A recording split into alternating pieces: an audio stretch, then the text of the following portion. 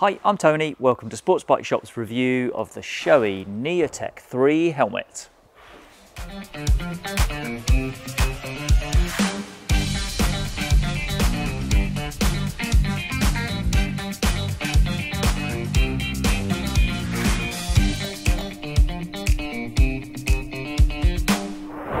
A new helmet from Shoei is always interesting, but the Neotec flip front is their most popular helmet in the UK, so this one's even more important than normal. We've had this Neotec 3 for a week in advance of its release, so as well as delving into the important details, I've been cramming in as many miles as I possibly could to find out whether it lives up to the hype. Now, I'd say there are two main thrusts for Shoei's revamp of the Neotec 3, and those are to meet the new safety standard and also to reduce wind noise. It's not like the Neotec 2 had a big problem with noise, but Shoei have still worked hard to reduce it, as they know how important it is for a helmet like this to be as quiet as possible. My time with this helmet suggests Shoei have done a good job with their revamp, but let's run through the tech info before I start running away with my own opinions. Much of the helmet is carried over from the Neotec 2. The shell is still made from Shoei's advanced integrated matrix of materials, and the shape of the main helmet section is very similar to the Neotec 2. It's been reprofiled in some areas, including near the ears, to try and smooth the airflow and make the ride a bit quieter. There's still a raised section just above the eye port here, which has been a feature of the Neotec series of helmets since the original was released in 2011. This allows Shoei to have a sun visor inside the helmet without reducing the thickness of the protective EPS material on the inside of the helmet. Weight is very similar to the outgoing Neotec 2.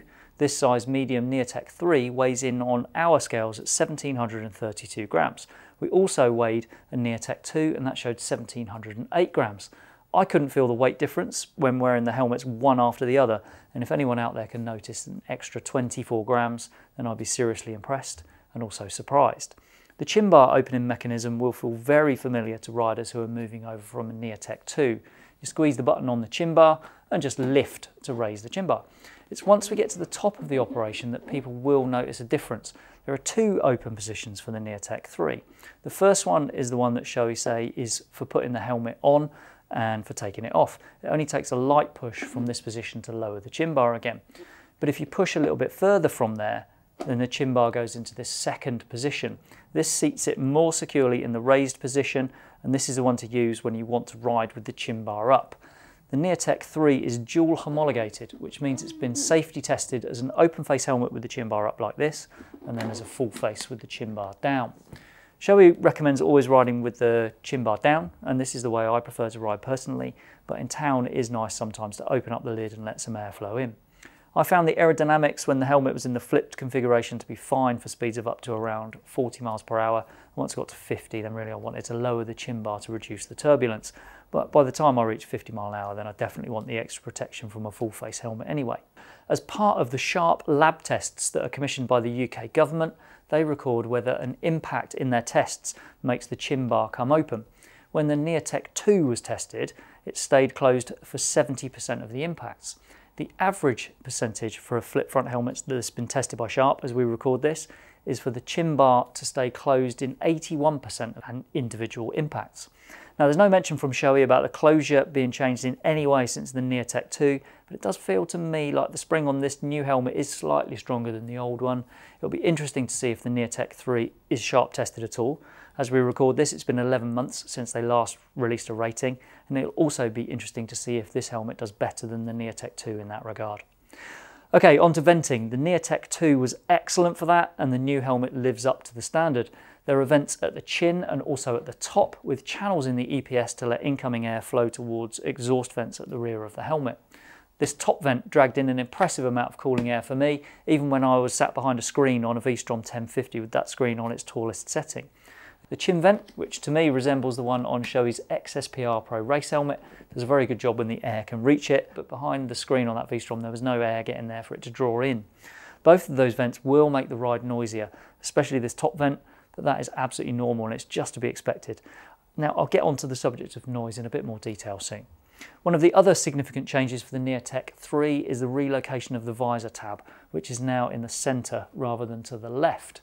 The visor has 6 steps from fully open until it comes to rest on the seal, and then pushing it down in the centre clicks it locked. Pushing the button underneath the tab frees the lock so you can lift the visor. One of the big criticisms of the Neotec 2 was the lack of a decent cracked or city position for the visor. Lifting it one step from the seal would leave a 35mm gap, which was a bit too much really. Shoei have addressed that on the Neotec 3 as long as you know how to use it. If you look carefully at the visor mechanism, you'll see an extra piece of plastic that wasn't there on the Neotec 2. So as the visor lowers, the tab on the inside of the visor comes to rest on that new ledge, which gives you a 5mm gap between visor lip and seal. I found that was very good at allowing enough air to come inside to ventilate the interior without that air getting into my eyes and causing me vision problems. Now, when I said you need to know how to use it, I find it easier to lower the visor into that position rather than to raise it into position. So I lift the visor up to step 2 and then lower it back down to the cracked position, as it feels more securely seated in place that way. Now, people sometimes comment on these reviews to ask if a visor will stay open in intermediate positions like this when they're riding along. I wouldn't normally ride and expect a visor to stay open, but I tried it on this helmet in the name of research. On the V-Strom 1050, I could do 60 miles per hour and the visor would stay open in all of the steps between fully open and fully closed. Whether it does that for you will depend on the bike you ride. The Neotec 3 also comes with a Pinlock anti-mist insert in the box. It's Pinlock Evo, which is Shoei's name for what everyone else calls a Pinlock 120, and that means it offers the highest grade of mist protection that's available. This is one area though where I feel Shoei could actually improve. The edges of the Pinlock, just here, were more obvious in my vision than I remembered them being on other similar helmets that I've reviewed recently. So being a bit of a nerd, I got the tape measure out to check the distances on this one and also some of the other key flip front helmets. The Neotec 3 measures 28 centimeters from left bead to right bead. And the main competition for this helmet, which I would say comes from Schuberth's C5 and HJC's Alpha 91, so I measured those as well. The Schuberth measures 34 centimeters from bead to bead, and the HJC is even bigger, it's 35 centimeters. So the Shoei's pinlock is 7 centimeters narrower than the HJC pinlock. It was never a particular issue when I was riding, but if I had the choice of a 28 centimeter pinlock or a 35 centimeter one, then I know which one I'd go for. There's a sun visor behind the main visor on this helmet, which is another area where Shoei have also addressed criticisms of the Neotec 2. They fitted the QSV2 sun visor that was introduced for their GT Air 2 helmet. It's deeper than the one that's used in the Neotec 2, and it's got a bigger cut on the bottom lip to try and stop it touching the rider's nose. The old Neotec 2 sun visor wasn't deep enough, but this one's much better, and I couldn't see the edge when I was riding, which is exactly as it should be in my opinion. It operates on this slide switch on the side, which runs very smoothly, and there's a step on the final position to stop the visor inadvertently sliding back down into your view. Right, now seems like a good time to cover noise. Shoei have made various changes to try and quieten the ride down a bit. That sun visor switch now has a smoother trim around it, just here, to try and reduce turbulence in that area, which is a really important zone. The gap between the chin bar and the main helmet just here is smaller to cut down the chances of draft and noise. The visor now sits in a smaller recess around the ear, and there's a much smoother shape around here in every way. The shape at the front tip of the chin bar as well is also smoother than before. Shoei have then reduced the size of the attachment points for their official intercom, which is something I'll get onto in a bit more detail in a minute. There are also revisions inside to try and make life quieter for the rider as well. The cheek pads are longer than those in the Neotec 2, which gives a better seal around the neck and helps block out more wind. The fastening strap is very slightly narrower, and the micrometric fastening buckle just here is smaller and sleeker, again to try and cut down the disruption of the air as it flows around the helmet. In my experience, helmet noise is never an exact science. The volume and the type of noise you'll experience will always differ depending on how you ride, what you ride, and how you wear the helmet. But I can give you my experience on the bike I rode, which was positive about the wind noise. On the V-Strom 1050, with a pair of Auratech earplugs in, I found the ride to be very quiet on the Neotec 3. I wore a Neotec 2 immediately before starting this review as a refresher on what this helmet's trying to replace, and I have to admit I found that old Neotec 2 quiet as well. I'm not the only one, because a look at the customer reviews for the Neo 2 shows there are some people who think it's a noisy lid, but that the vast majority found it quiet. There are 116 reviews calling a Neotec 2 quiet and just 8 calling it loud or noisy. At a ratio of about 14.5 to 1, I think that's pretty unanimous. Okay, let's move on to the interior. The Neotec 3 is just as plush a place for your head as the old Neotec 2 was. It has all the right materials in the right places. The bits that drag over your face and head a lot, like the cheek pads, are brushed on the exterior for softness, and the bits that tend to stay in one place, like the skull pad, a lighter to keep things cool and comfy. It's all removable and it's all washable. As with other Shoeis as well, the fit can be customised by swapping cheek pads and skull pads from different sizes of helmet to suit your head. That's something that's best done in one of our shops if you can get to us, but it can be done with an online purchase if you contact our customer support team. There are recesses behind the liner for intercom speakers, and now it seems like a good time to talk about that intercom. There's a new official unit for this helmet, the Sena SRL3. The battery and the brains for that stow in this port at the back of the neck, and then 2 control modules attached to either side of the shell. We couldn't get our hands on an SRL3 in time to use one for this review, but we've checked the spec and it seems very similar to Sena's system for HJC helmets, which I have used. They communicate through mesh and it's very effective. The speakers on the Shoei unit though appear to be a higher spec than that HJC system, so I'm expecting it to be a very good unit when I do get one for review. It's also smaller than the outgoing SRL2 unit, which is another way of keeping down wind noise in the helmet. So that's all good news for people who want comms and don't mind buying the official Shoei intercom.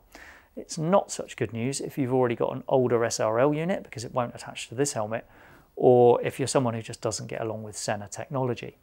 And I think it'll be tricky really to fit a universal intercom as it's very busy around this part of the helmet, and I think it'll be hard to find a place to stick the unit. Okay then, before I sum up, let's run through sizing, approvals and prices. The Neotec 3 is available in sizes from extra small up to double extra large. There are 3 shell sizes to cover that span. Helmets from extra small up to medium go into the small shell. Size large gets a shell to itself, and then XL shares a shell with double XL. The Neotec 3 is approved to the latest standard for the road, which is ECE 2206. There's no rating yet from the UK government's Sharp Impact Testing Programme. If and when one of those is released, then we'll add that to the description for this video. In terms of pricing then, the Neotec 3 launches with a 3-stage structure. Plain white and gloss black have an RRP of £589.99. Other plain colours are £619.99, and then graphics are £679.99. So let's sum up. Shoei had a good platform to work from with the Neotec 2, and this Neotec 3 develops the concept in an impressive way. Build quality, as usual for Shoei, is excellent, and the premium feel definitely lives up to the price tag. The venting is very, very good. The new sun visor is a big improvement over the old helmet, as is the ability to have a smaller opening stage for the main visor. This is a high-class helmet, and if you're looking to replace a Neotec 2, then I think you'll be very happy with what you find here. When I reviewed an HJC recently, I said it left me needing to update our video on the top 5 flip front helmets. Well, I'm glad I waited a little bit, as this Neotec 3 is an absolute shoe-in for a place in that top 5 as well.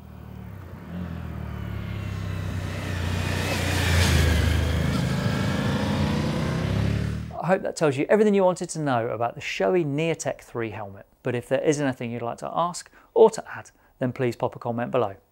Thanks for watching.